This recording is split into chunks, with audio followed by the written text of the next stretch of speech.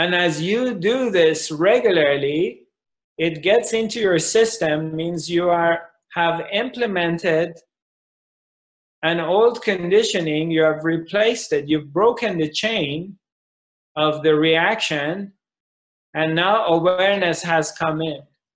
So it starts to go into different areas. Like if you're, let's say, for example, let me use this, you're impatient. I have a friend of mine that he's extremely impatient.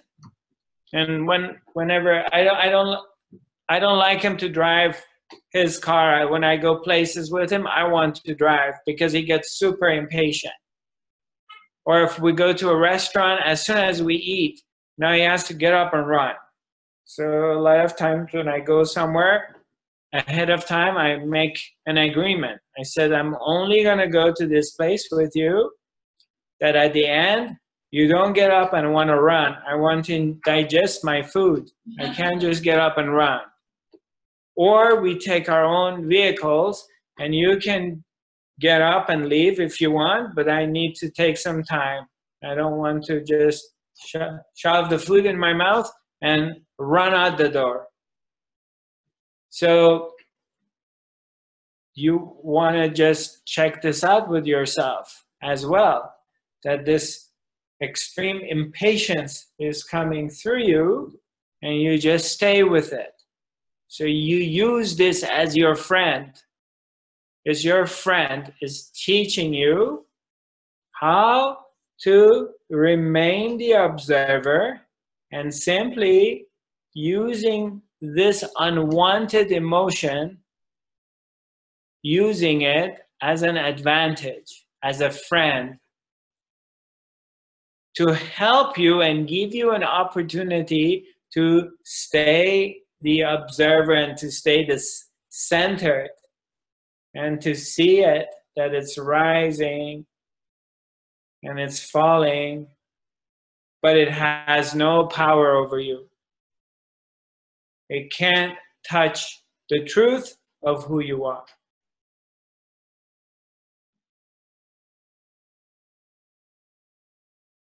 It's just another thought. It's just another emotion. And this thought or emotion is affecting the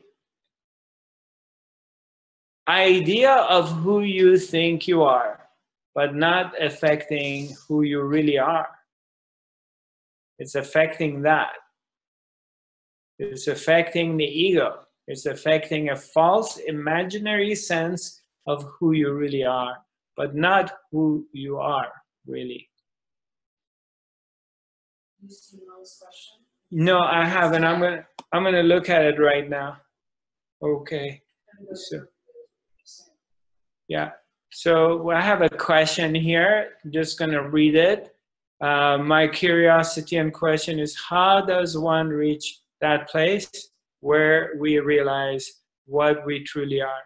What would be that feeling, state, or imagine look like? Okay, that's a good question. Thank you for asking this question. I can unmute you. If you want to talk to me directly, you're unmuted. Okay. Hi, everyone. So this is really my question. I hope you probably can dive into it a little bit. I understand what you're saying, but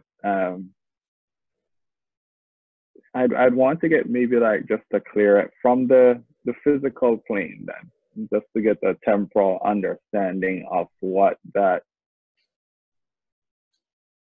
awareness would feel and look like. Right.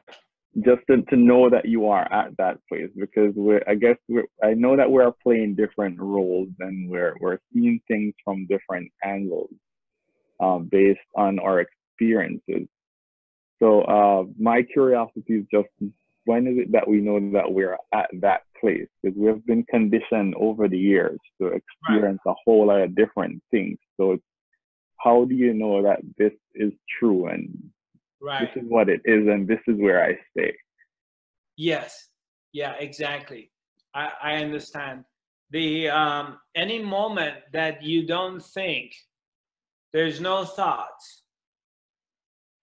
So you're simply here and there's no stream of thoughts happening in your mind, is you are there in that moment. That's what it feels like. Okay.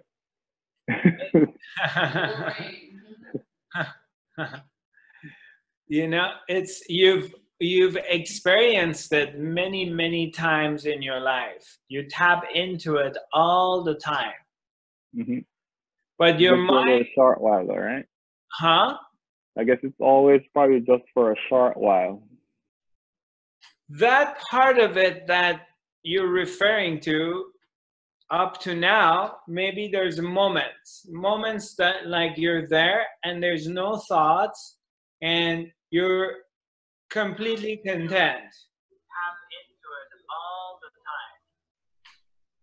But your mind, for a short while, right? Huh? I don't know what. Okay, right. So that's that place you're referring to. Okay, it's always here. You're always in it. Mm-hmm. And it's not a place, it's not somewhere else. And it's not all it just requires is simply not thinking, being quiet inside. And then you're one with it. Then the mind comes and says, I'm wondering what this thing is like. Or I'm wondering when I get to it, when I get there, how I would be feeling. So the mind is projecting it on another time outside of now. Because it's something you need to get to. So it means it's not here right now. Correct? Right. Well, that thing is here. And it's never in any other time. It's always here. So in the absence of the mind and questioning what it questions is that. Okay.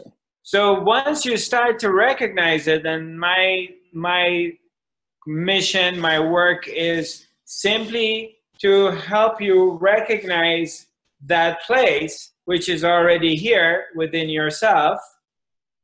And the more you start to notice it, bringing your attention to it, the more you realize that big chunks of the day, you're swimming in it. And it takes over. It starts to take over your life. So what happens is, the more you notice it, the more you become quiet and you're hanging out in this place. It's very simple. Very simple. Because again, the mind is expecting a big bang. The mind is projecting on what we're talking about as an extraordinary event that we've heard, or maybe you have experienced, but the mind is projecting that this thing is super amazing and big and it's outside of right now. So its job is not to let you figure it out that is here. So it wants to take you out.